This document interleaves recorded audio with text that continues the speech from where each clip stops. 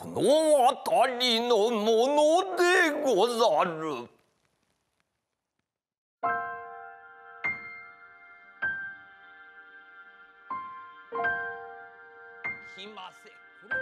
A simple wooden stage.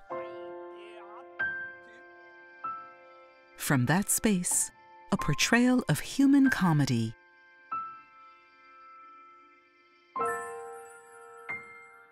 人間参加の劇、人間の存在を、その滑稽な部分を笑い飛ばしながら、でも人間を肯定する劇とも言えると思います。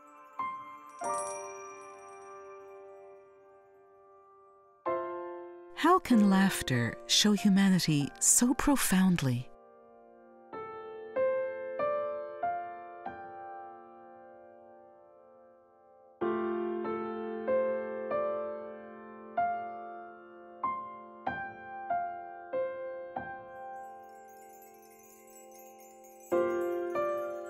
NOMURA萬斎と申します。700年近く続く日本の古典芸の狂言というものをやっております。私の家はその中でも250年近く狂言の伝統を守っている家です。One of the oldest stage arts in the world. Its comical dialogue has depicted the life of the common man since the 14th century.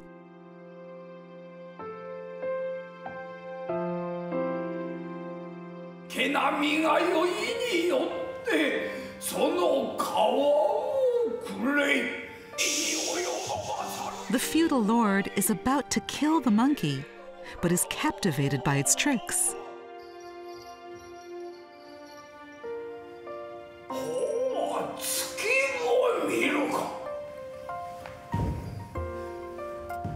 He begins to imitate the monkey.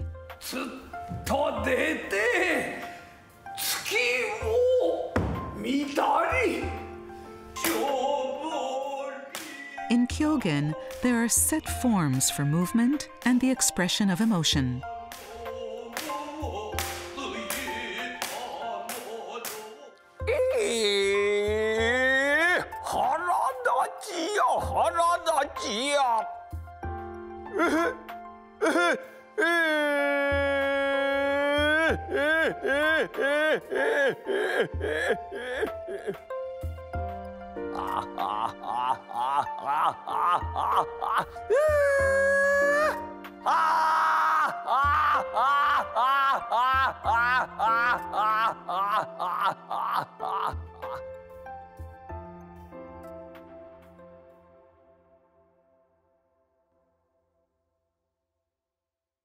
Without set or music, the simple staging stimulates our imaginations. Here is one masterpiece.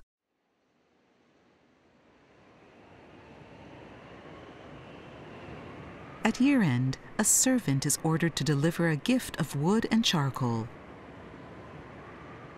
He drives oxen carrying the load through deep snow over a mountain pass. He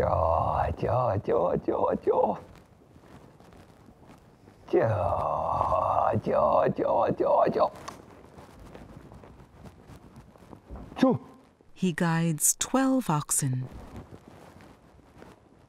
We imagine the oxen and his use of a whip by his movements.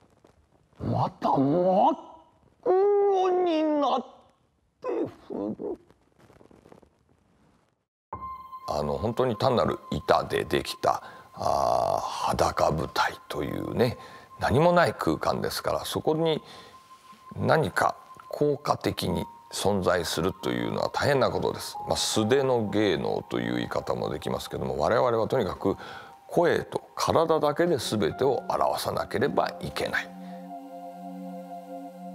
Numb with cold, he leads the oxen over the perilous pass.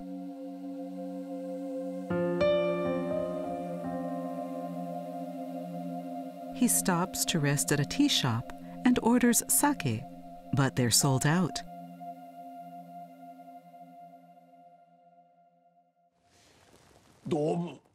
Recalling he's carrying a gift of sake, he opens it.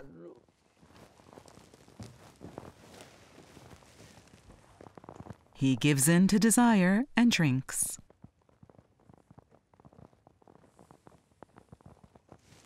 "ただひやりとしたばかりで何も覚え。それならばもう一つ飲もうで味を覚えさしめ。一つ飲もう。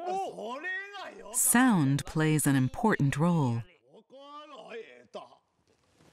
ドブドブドブドブ。あるある。Syllables imitate the pouring of sake.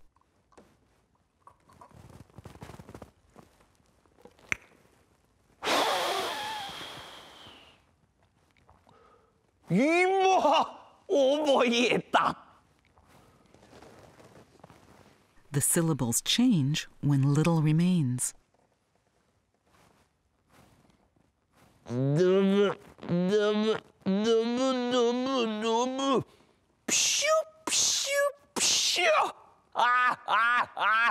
擬音がピショピショというですね、最後に雫の音になると、そういうふうに発展する、そこの発展の仕方を遊ぶというのが狂言の非常に特徴的なところかと思います。Sound and movement change as he gets drunker.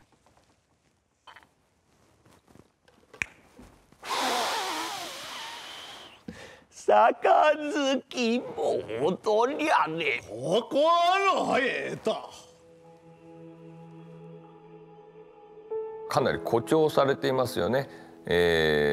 擬音も擬態的なこともですね、やっぱり一つの誇張ですよね。そうしないと空間が埋まらないというか、空間に動きが出ない。さらにこの想像力を発揮させるということなのではないかなという気がしますよね。空間に表情を与えるという言い方もできるかと思います。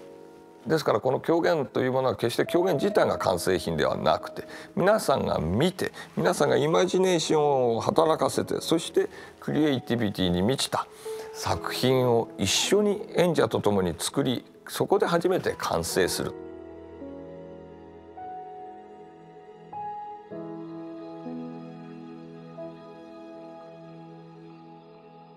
The servant has drunk all the sake.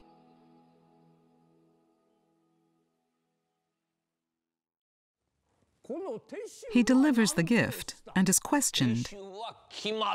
これも情に書いてある。書いてあっても来ません。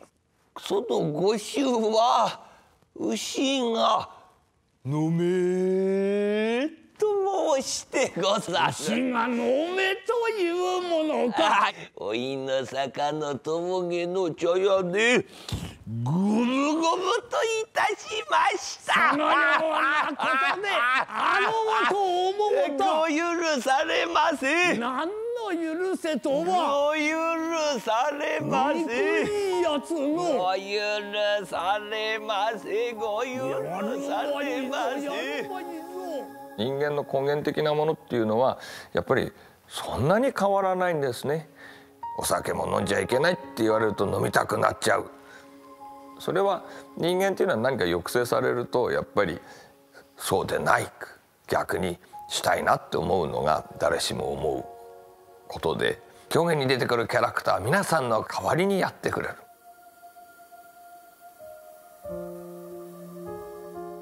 There are characters that scold us as well. A lazy husband, an angry wife. 腹立ちや腹立ちや。これはいかなこと。撃ち殺しての今日。止めてくだされ。この桃で撃ち殺しての今日。この桃で。Women in Kyogen are all strong. この桃で。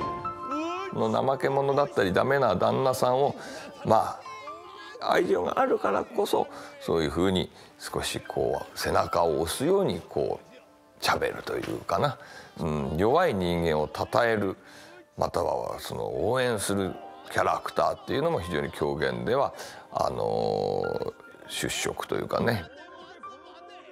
それは人間の可愛らしいところもあればちょっと憎たらしいとか嫌なところもあったりいろいろしますよね。そういうのを全て映しますけれどもそれに対して否定的ではないですね。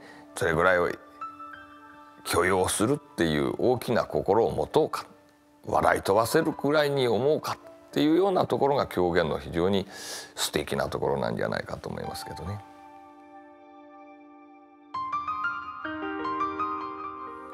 この辺りのものでござる。Kyogen characters are nameless.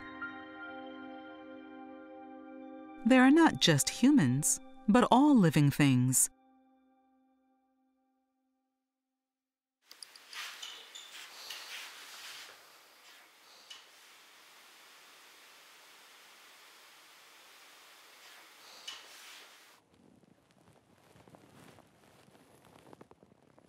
A mosquito in human form wrestles sumo with a human.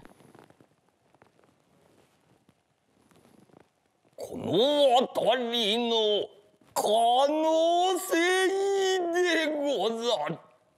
この度人間に交わり人の血を吸おうと存ずる。いや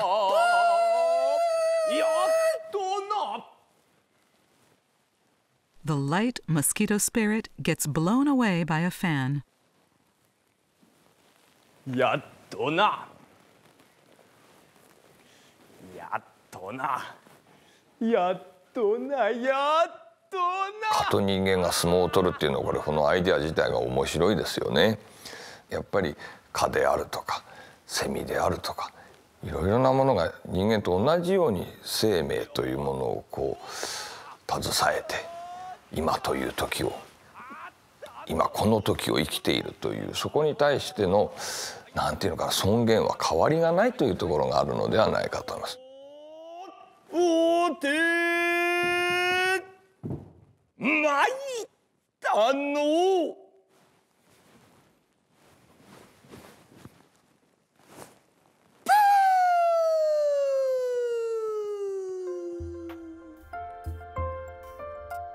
この辺りのものというのはとても訳しにくい言葉です。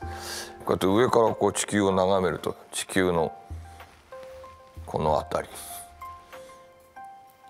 り威張っている人もそうでない人もいるかもしれないし性別だったり年齢年代もあるでしょう。そして社会的地位もあるかもしれません。もちろん違う文化民族であるということも含めて、我々はこの辺りのものとして見るわけですね。でもそれはこうやって上から見ると優劣がなくて変わりがなく同じ存在であるそういうふうな目線。